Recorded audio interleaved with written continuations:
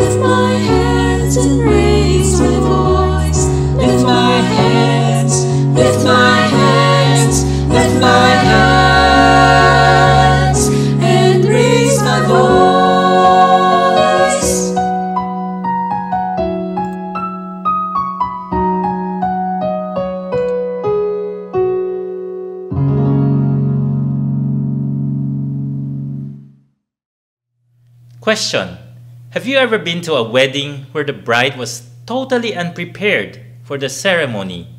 Have you ever seen a bride who overslept on her wedding day or did not have a prepared vow for the event?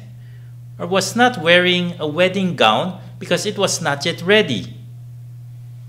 In my 12 years officiating dozens of weddings, I've never seen an unprepared bride. Over-prepared bride, yes, I've seen a lot, but unprepared, I've never seen one.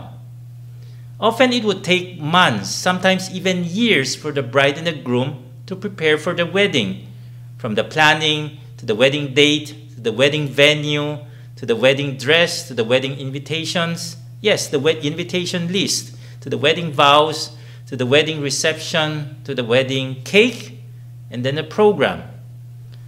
No bride ever comes unprepared for her wedding. It is probably the most important day in her life up to that point. It is years in the making, and no bride on her right mind would not prepare for it. Maybe that's why Jesus often uses the analogy of a bride and a groom to describe our relationship with Him and His eventual return for us someday. The scriptures would often allude to the Jewish wedding ceremony as a blueprint, as a foreshadow of the covenant relationship between the heavenly bridegroom, who is Jesus Christ, and the earthly bride, which is the church. Now, why a wedding? What does this tell us about Jesus' second coming and how we are to get ready for it? To get this, we have to understand that the Jewish wedding ceremony is very much different from our weddings today. There are 5 stages to a Jewish wedding. The first is the arrangement of marriage. This is like a period of matchmaking. In ancient times, it is the Hebrew father of the groom who would choose the son's bride. The son would then honor his father's decision and choice, and the arrangement plans would now begin. Once the selection had been made and the girl agreed, the parents would now prepare the ketubah. Can you say to the person next to you, ketubah? The ketubah is the marriage covenant. It is like a written contract or a written promise to the bride. Here, the moher, or the bridal price that the groom must pay to purchase his bride, was determined, together with other terms of the wedding, as well as the responsibilities and the obligations of both parties. Once the ketubah was agreed upon by both parties, they now move on to the second stage, what we call the betrothal or the engagement ceremony. First, the groom and the bride would separately undergo ritual cleansing by immersion in water, after which they would exchange vows and seal the covenant relationship with a cup of wine. The groom would then pay the moher or the bridal price to show his love for her. Once the bridegroom paid the price, the marriage covenant was thereby established, and the couple was considered legally married. They are now regarded as husband and wife, even though the marriage was not consummated yet, meaning they did not live in the same house or have sexual relations yet. From that moment on, the bride was already set apart exclusively for her bridegroom. The third stage is the preparation. After the betrothal ceremony, the bride and the groom would return to their respective parents' house. During this period of around 1 year, the groom would start preparing a place for the two to live. This was normally done by adding an additional room to his father's house. While the groom was busy with her future home, the bride was busy preparing herself for the big day and for married life. The preparation for the bride usually involved 3 things. 1, the bride was observed for her purity. The custom required at least a full 9 months to pass in order to ensure that the bride was not pregnant or that she was still a virgin. 2. The bride would consecrate herself. She would make sure that she was totally set apart for her future husband. 3. She made her own wedding garments. Remember, they did not have bridal shops back then. So the bride had to spend hours upon hours preparing for her wedding gown. Now, towards the end of the year-long betrothal period, the bride waited with great expectancy for the groom to come. And then, the fourth stage, which is the actual wedding ceremony, would take place. The exact day of the ceremony was not known to both the bride and the groom. It comes as a surprise because it is the groom's father who would determine when the time was right, based on his own assessment of the readiness of the couple's living accommodations that his son was building. It is the groom's father who would issue the approval for the ceremony to begin. So whenever the groom would be asked the date of his wedding, he could only say, "No one knows except my father." Sounds familiar? I will get back to this later. On the wedding day, the groom, together with his best man and the whole male entourage or escorts, would then go to the bride's home in a torch-lit procession. He would come to take his bride to live with him at the place that he has prepared. Now, although the bride was more or less expecting her groom to come for her, she did not know the exact time or the exact day of his coming. Remember, there are no cell phones or social media back then. The taking of the bride, or the so-called snatching of the bride, usually took place at night, not in the morning or afternoon as is custom for our weddings today. So even late in the evening, the bride and her bridesmaids would keep their oil lamps burning in case it was that night for the wedding to take place. The groom's arrival was announced and preceded by his groomsmen who would lead the wedding procession through the streets. And he would be shouting, "Behold, the bridegroom comes." And then they would blow the shofar or the trumpet. The shout and the trumpet would forewarn the bride to get ready for the coming of the groom. Because the moment he arrives, there is no more time for the bride to prepare. They would have to leave immediately. So whatever she was wearing, whatever she has with her, however she looks, is what she will be at her wedding ceremony.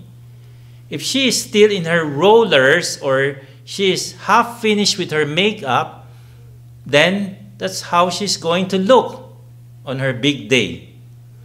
After the groom received the bride together with her female attendants, the bridesmaids, the now complete entourage would proceed to the groom's house.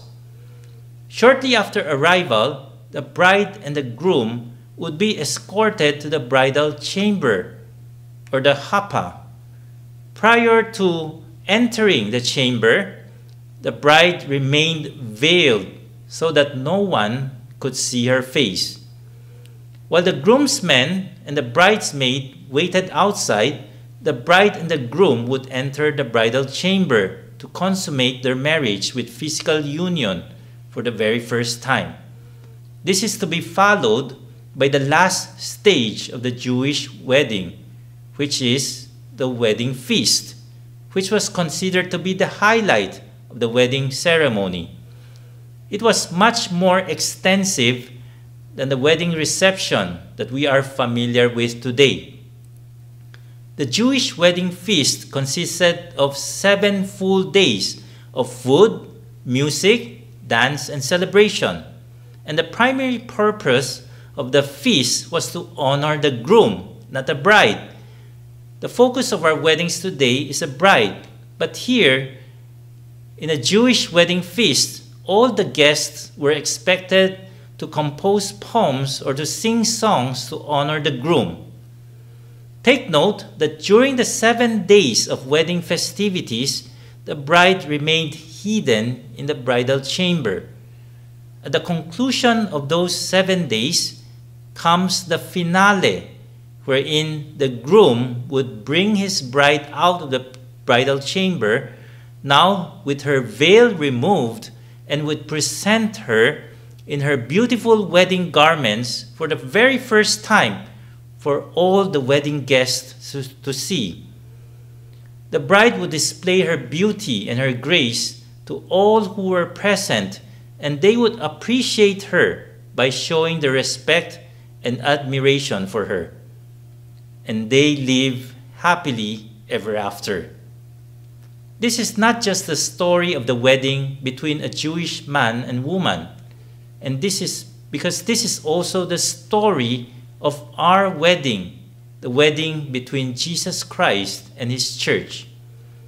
One cannot help but notice the many parallels between the Jewish wedding and the stages of our relationship with Jesus Christ and the coming events of the end times. So how can we know future events concerning Jesus' return based on the 5 stages of the Jewish wedding ceremony? And how can we use them to prepare for His return? Jesus' first coming was like the first stage in a Jewish wedding, the arrangement of marriage. Our Heavenly Father so loved the world that He arranged a marriage between His Son and humankind. He chose the church as His bride, and Jesus agreed to the choice. John chapter 15 verse 16, Jesus said, "You did not choose me, but I chose you." Ephesians 1 verse 4, "For He chose us in Him before the creation of the world." The Heavenly Father also sent His matchmaker, the Holy Spirit, to invite us to become the bride of Christ by saying yes to His invitation. The ketubah, or the marriage covenant, was laid out by Jesus to describe what a relationship with Him would include. He declared this at the Last Supper, "This is the new covenant in my blood." He then sealed the betrothal covenant with a cup of wine. He took the cup, saying, Now Jesus the bridegroom then gave up His life on the cross as the moher, or the bride price, to purchase us with His blood. For all who have said yes to the Holy Spirit's invitation to be the bride of Christ, a betrothal ceremony has taken place. That's what 2 Corinthians chapter 11 verse 2 tells us.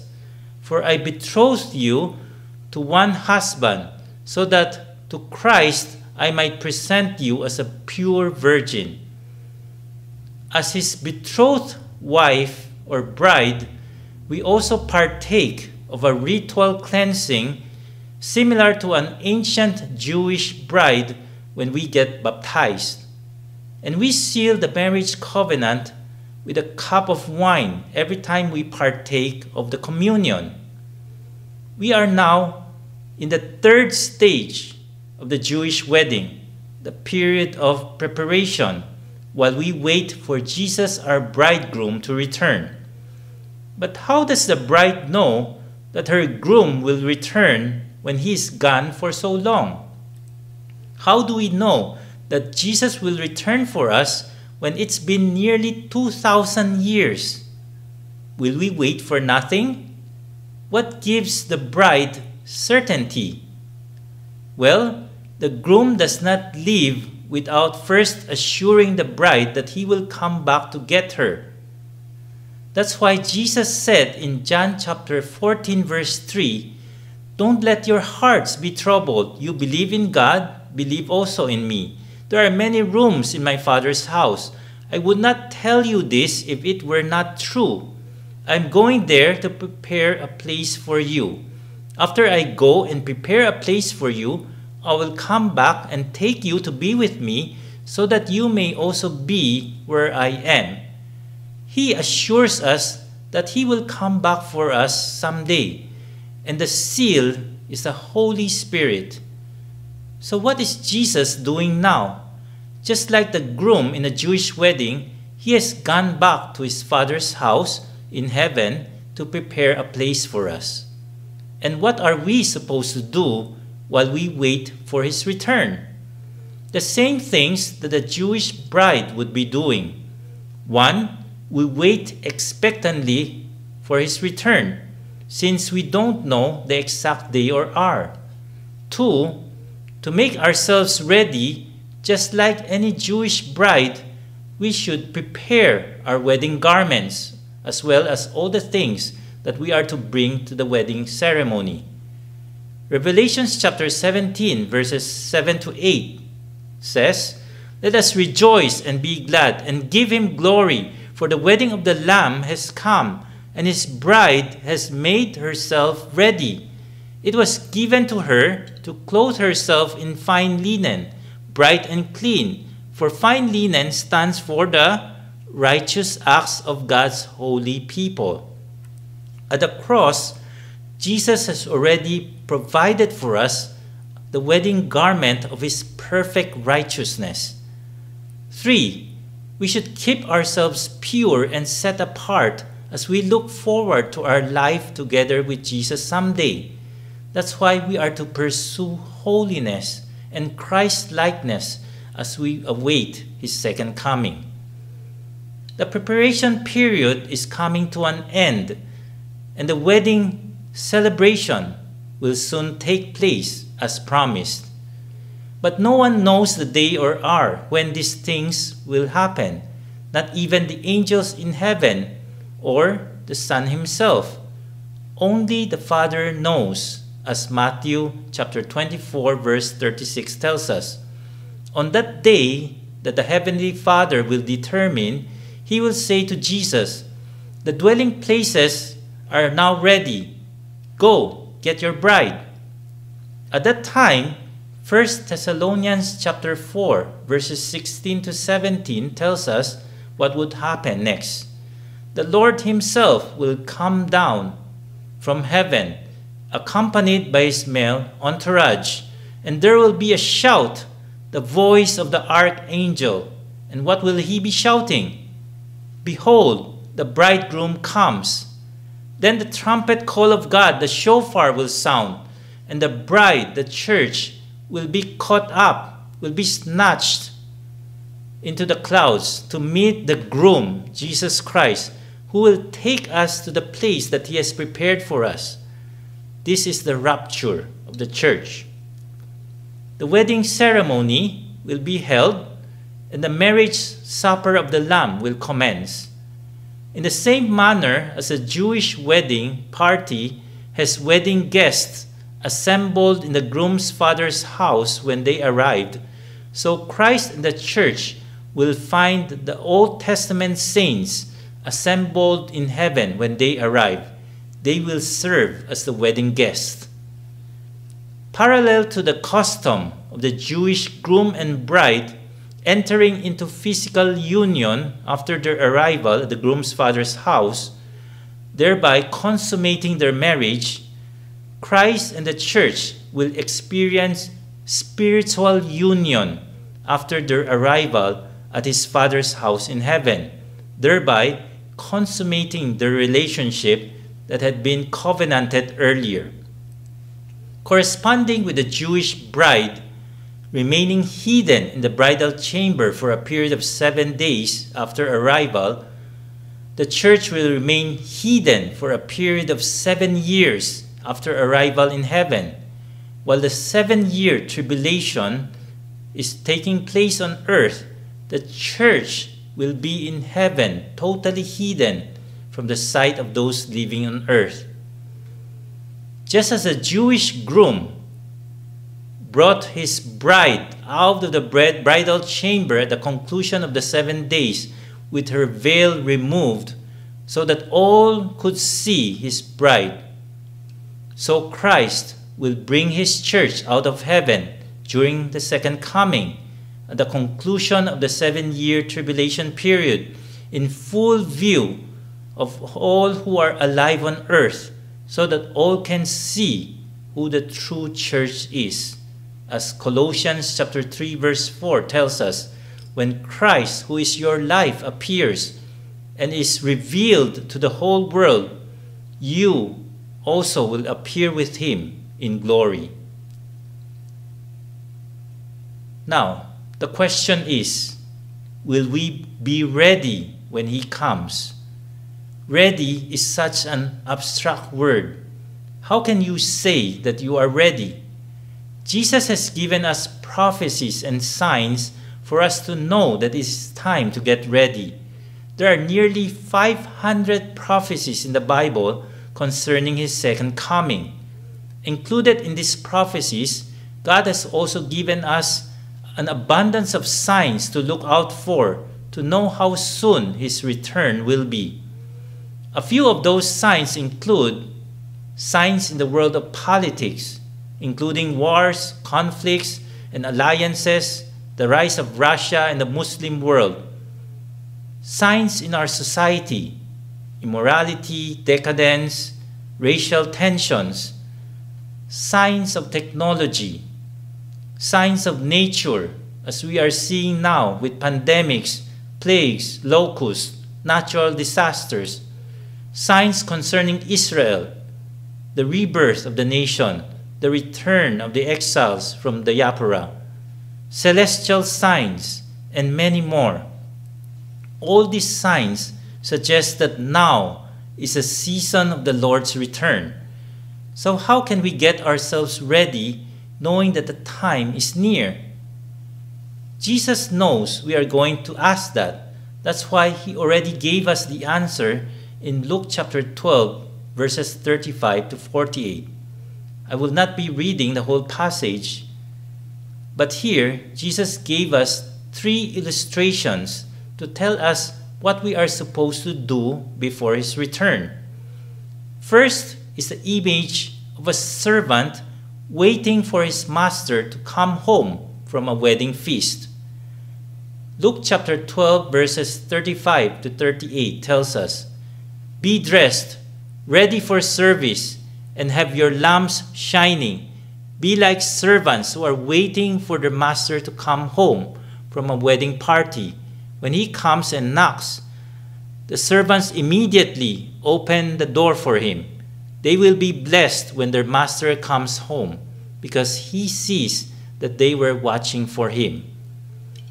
The King James Version would put it as, "Let your loins be girded about, and your lights burning." In biblical times, most people wore tunics that would reach down to around the knees. When servants had to run or to serve, they would tie the longer part of the tunic around their thighs in order to be more agile, to be more mobile and active, and so as not to impede their movement. It was also a figure of speech that time to be alert and ready. When you would hear the term gird your loins, it usually means to prepare yourself and be ready for battle. The first thing Jesus tells us spiritually is to gird our loins, to be spiritually active, to be spiritually sharp and ready to respond. Jesus also tells his disciples to keep their lamps burning, like servants waiting for their master to return, so that when he comes home from a wedding feast and knocks, they can immediately open the door for him. Such wedding feasts could last for days, often for a week, so there's no way of knowing which day the master would come back home. Also, in biblical times, there were no clocks, no cell phones, no electricity in the home. There were no street lights outside or fluorescent bulbs inside to help you find your way in the middle of the night. If you were expecting a visitor in the evening, you would keep an oil lamp burning so that when he knocked on the door, you could see him to let him in.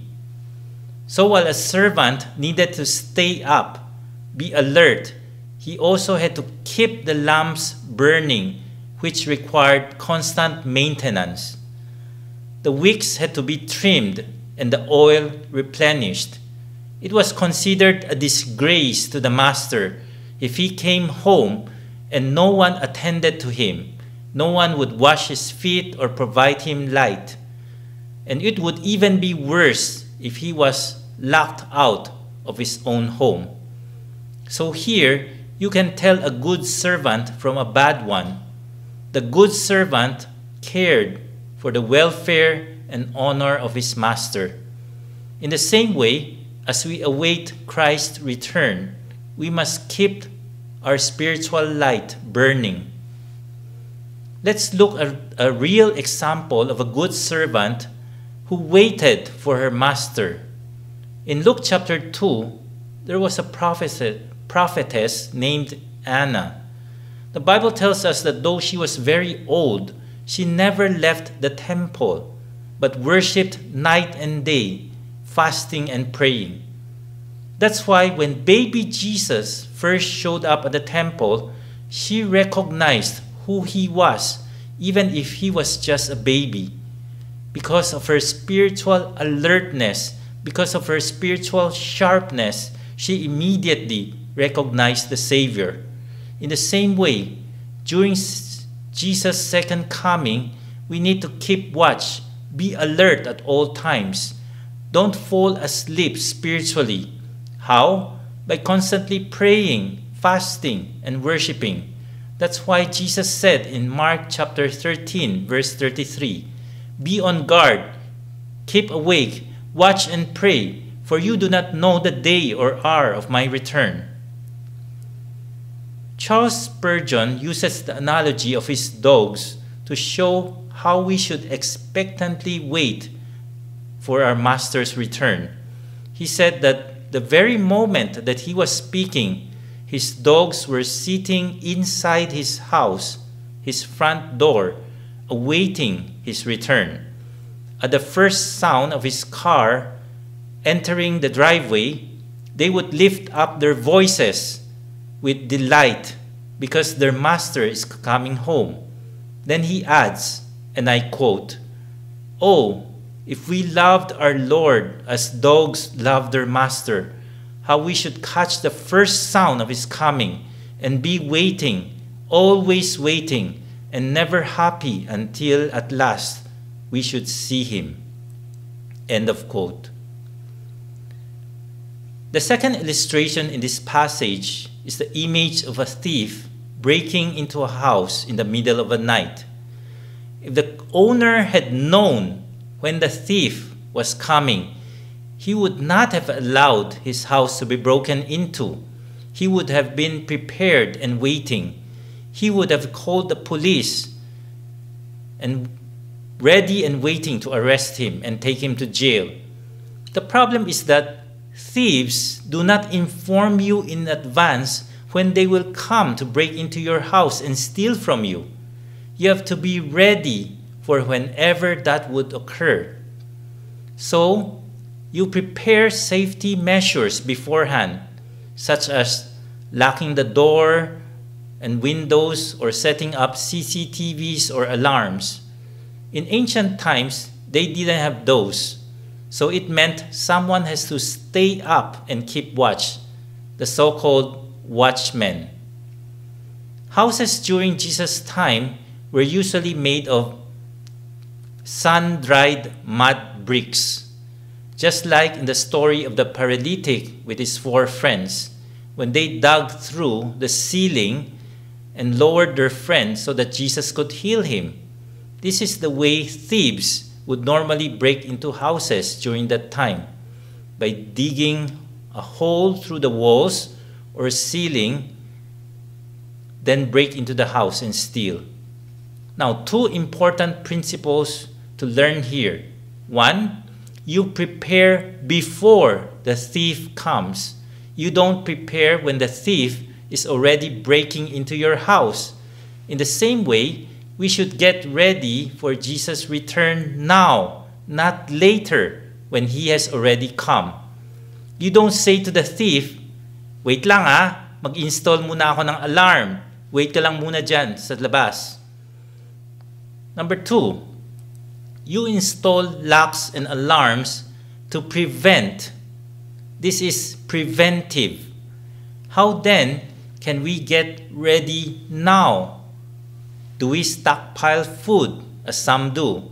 Do we sell everything we have, live in communes and dress in black? Do we stare into the sky, waiting for Him to come? The Jehovah's Witnesses actually did this in 1975. They said that they calculated the exact date that Jesus would come. So they all stood there, staring at the sky, waiting. But He did not come. The answer how to get ready is not found in the world, because the spiritual battleground is in our minds and in our hearts. What distracts us from focusing on God? What distracts us from reading His Word? What causes us to sin? The book of James tells us that sin is conceived in the mind. So the battle to get ready is fought in the battleground of the mind. If you want to be ready, you must renew your mind and battle the sins in your life to remain holy and set apart for Christ when He returns. And we do that by reading God's Word to prevent us from sinning. So number 1, keep watch. 2, be prepared spiritually. And 3, be faithful. Keep on doing the work that Jesus Christ has entrusted us to do. Why are you standing there, gazing into heaven? Jesus is coming back. So get busy, the Bible tells us. If you are expecting the president to come to your house, you won't be sitting pretty. Instead, you would probably repaint the walls and repair the things in your house that needed repairs. In the same way, if you are expecting the King of Kings to come, how should your life look like? What do you need to fix? What do you need to repair? What do you need to repaint in your life right now? Jesus said, "Who is the wise and trusted servant that the master trusts to give the other servants their food at the right time? When the master comes and finds the servant doing his work, the servant will be blessed. I tell you the truth, the master will choose that servant to take care of everything he owns." Now, to give the other servants their food at the right time means we are called to take care of those we are entrusted with, to use our time, our talent, and our treasures to serve Him and to serve others. That is being a faithful steward. Take note, don't mistake being busy as being faithful. Churches today easily mistake programs, ministries, meetings, activities as being faithful. The primary task of the bride is called to do while waiting is to keep her first love devotion to her bridegroom. In the same way, we are called to love Jesus as we do our ministries, as we do our missions, as we do our programs. And the passage continues that a faithful servant will be rewarded in the end. Now, there are 2 reasons why we are to keep watch, to be ready, and to be faithful. The reason for readiness: when the Lord returns, He will judge everyone in accordance with the light that they have been given. We will give an account someday.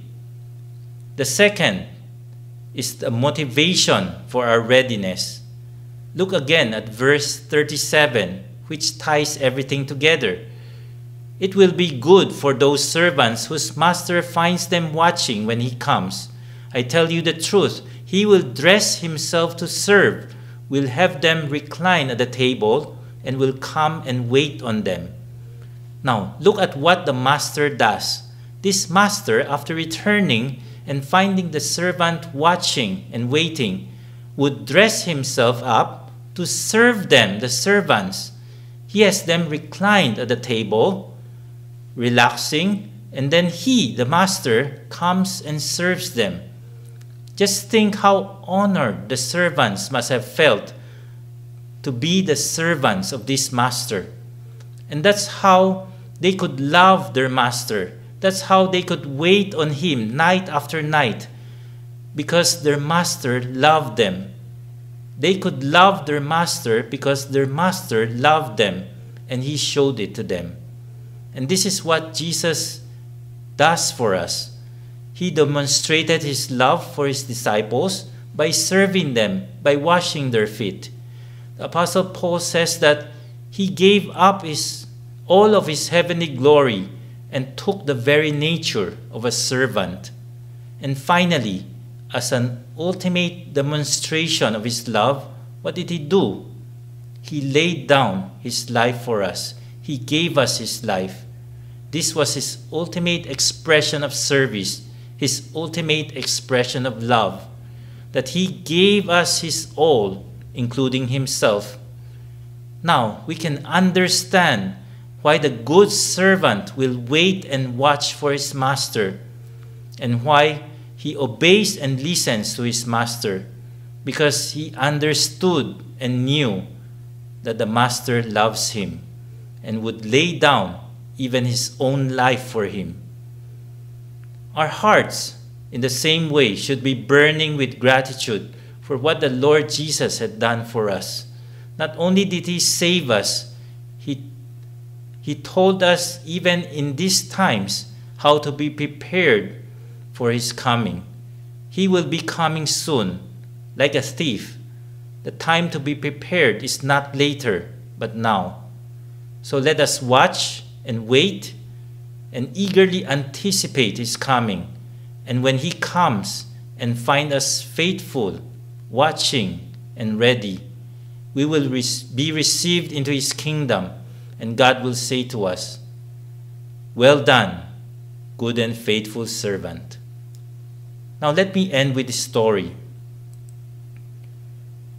During one of his expeditions to the Antarctic, Sir Ernest Shackleton needed to leave some of his men behind on Elephant Island. He promised that he was going to return for them and bring them home to England. But due to unforeseen circumstances, his return was delayed. By the time he could go back to get them, the sea had already frozen over and he had no access to that island. 3 times he tried to reach them, but he was prevented by the frozen ice. Finally, on his 4th attempt, he broke through and found a narrow channel leading towards the island. Much to his surprise, he found his men waiting for him, their supplies already packed and ready to board. So on their way home to England, Sir Ernest Shackleton asked them how they knew to be ready for him that day. His men told him they didn't know when he would return, but they were sure he would. So every morning, the leader of the men would roll up his sleeping bag and pack up his gear and told the others, "Get your things ready. The boss may come today." Therefore, they were prepared for their master's return. Now, the return of our Lord Jesus Christ to this earth is much more certain than Sir Shackleton's return to the Elephant Island. Christ's promise to return to claim his redeemed is established upon his word and his character, and nothing can stop him from coming back. And it is still this blessed hope of all who love him, a hope that will not fail.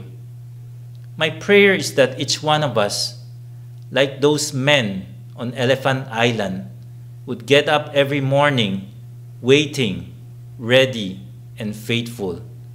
May our Savior find in us daily hearts that are ready to receive Him and also ready for that glorious day. I will leave with you Luke chapter 21, verse 36. So be ready all the time, be always on the watch, and pray that you may be able to escape all that is about to happen, and that you may be able to stand before the Son of Man. As a response song is being played, may we reflect on this question. Where do you stand when He returns? Are you under God's wrath, or are you under God's grace? Can you truly say that you are ready for His coming? You have a decision to make today, and the time to do it is now.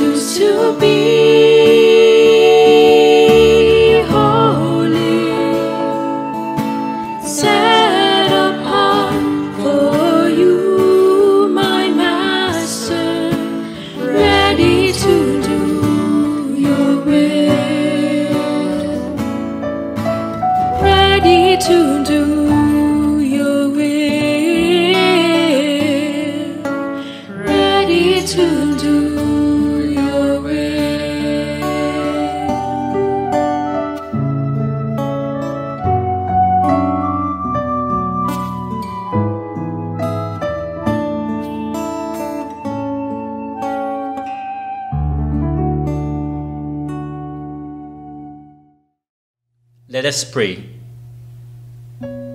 Father God, may you forgive us, your church, for being asleep for so long that we have not been preparing ourselves for the return of your Son. It is time to awaken the bride of Christ, that we may be ready for His coming. Help us to hold fast to your promise that Jesus will come on the day that you have appointed. Lord Jesus, help us to live our lives like we really believe that you are coming back for us. As we wait, Help us to live as if you are returning today, for we don't want to be caught unprepared when you come. May you find us waiting, eager in joyful prayer, ready and faithful. Lord, you said that no one knows the day or the hour when that will be. Therefore, be with us always, so that you may guide our actions, our thoughts, our words, and our desires, that they may be in accordance with your will. Keep us pure and consecrated, holy and righteous, as we continue to live in this world, that our bridal gown won't be stained on our wedding day. Continue to mold us, refine us, that we may continue to be Christ-like. Guide us, guard us, protect us, and rule over us, so that on the last day we will still be in communion with you. May we be ready to receive Christ when He comes in glory, and to share in the wedding feast you have prepared for us. Amidst the difficulties, the hardships of life here on earth, may we draw comfort from the fact that Jesus is coming back for us again. There are days on this earth that we yearn for Jesus to come now. For the more we know you, the more we want to go home with you. For the most blessed life on this earth is only a shred of the happiness we will feel in heaven in your presence. May our love for you and the thought of your embrace when we arrive home in heaven someday keep us motivated to continue to serve you, to live for you, and to finish the task that you have entrusted us.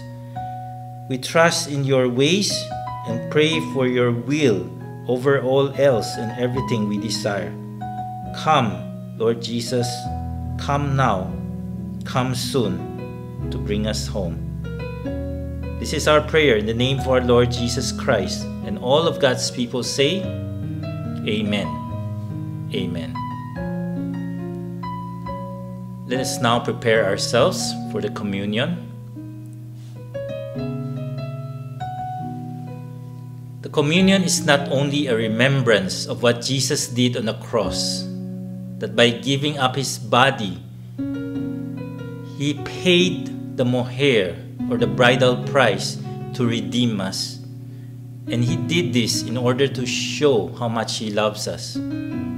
As we drink the cup, it is also a reminder that we are already betrothed to Him once we accepted the Holy Spirit's invitation to be part of the church, the bride of Christ. But as we partake the communion, this is also forward-looking to that day when we will drink this cup again during the marriage supper of the Lamb, after which we will live with Him forever. The Lord Jesus, on the night that He was betrayed, He took bread, and when He had given thanks, He broke it and said, "This is my body given up for you. Do this in remembrance of me." 耶穌受杯一面摕起饼來祝謝，就必會講：這個是我的身體為恁放撒，恁就安尼行，為就是紀念我。咱恭敬三甲嚟領受紀念主。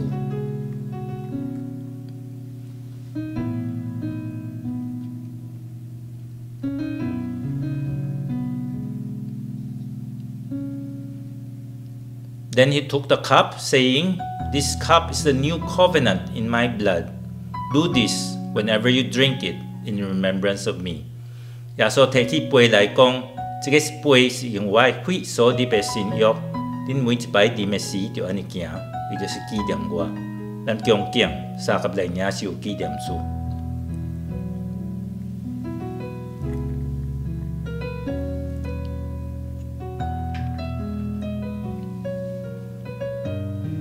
To conclude, we'll pray the Lord's Prayer. You can pray in English or Chinese according to your preference.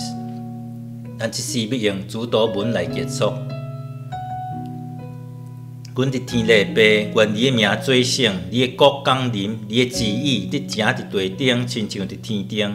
所得用的美牛，今仔日賞賜阮，赦免阮的罪，親像阮的赦免得罪阮的人。無得互阮主着試探，真救阮脫離歹。因為國權榮光攏是你的，直到代代。Simjing, so on.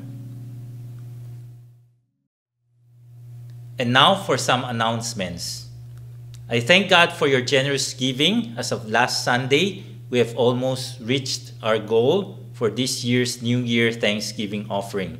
We will be receiving your expressions of thanksgiving to the Lord only until next Sunday, the 10th of April. You are under no obligation to give, but if it is your prayerful desire to worship God through your offering, please kindly check out our Facebook page as to how you can give. Also, to give you more convenient options, we now have a new BDO account. You can check the details here or on our Facebook page. Next, if you wish to join our on-site worship service next Sunday, you should meet these two requirements. One, you have to be fully vaccinated. This is in compliance with government guidelines for mass gatherings. And two, you must pre-register. This is for us to assess the number of attendees beforehand for social distancing. So if you are fully vaccinated and you have pre-registered, then you are more than welcome to attend. Now, how do you register? There are two ways that you can do this. One, by scanning the QR code shown here, then fill out the registration form. Or two, by going to the link posted here, then fill out the form. You can also find the QR code and the link on our NMEC Facebook page and Viber group. The cutoff for online registration that is done every week is Friday at 8 p.m. Now question, can my kids attend? Take note, our children's ministry will continue to be online, so we will leave that to the parents' discretion. Children, regardless of their vaccination status, are allowed to attend provided they are accompanied by their fully vaccinated parents or close relatives. Next, through these past 2 years, the NMEC building may be closed, but our different ministries and small groups do continue. I just want to take this opportunity to thank all of our online ministry volunteers, our worship teams, Sunday school teachers and staff, our church and small group leaders that have worked so hard behind the scenes to bring all our Sunday worship services to you. Next, our Joyful Hope Counseling Ministry will conduct a 2-part webinar series on the theme Companioning, Walking with Someone Through Their Anxiety. It will be held on 2 consecutive Thursdays, April 21 and 28 at 8 p.m. The topic on April 21 is about caring for others, while on April 28, it will be about caring for self. The webinar is exclusively for NMEC members. Small group and discipleship leaders are highly encouraged to attend. Next, we will launch our NMEC Prayer Network via Viber this April 4th. If you wish to receive prayer items about the church and about members in need of prayers, please register with Pastor Jean Chan. You are also encouraged to send in your prayer concerns. Before posting, we will first obtain the permission of the person or family concerned. If you sincerely wish to pray for NMEC and our members, we strongly encourage you to register. If you want to be part of a discipleship group or a small group, contact any of the pastoral team members and we will be happy to connect you to a group. Lastly, if you wish to know more about New Millennium Evangelical Church, we encourage you to follow our Facebook page or to subscribe to our YouTube channel. Thank you for worshiping with us. Now, may we receive the benediction. May the Lord bless and keep you. May His face continue to shine upon you, and may He be gracious to you. May He lift up His countenance upon you and give you peace. 愿主耶穌基督嘅恩惠、上帝聽探、聖靈嘅感動，及咱眾人三合地嘅對答直到主過來。阿們。We love you, we thank God for you, and we are praying for you. Remember, the best is yet to come.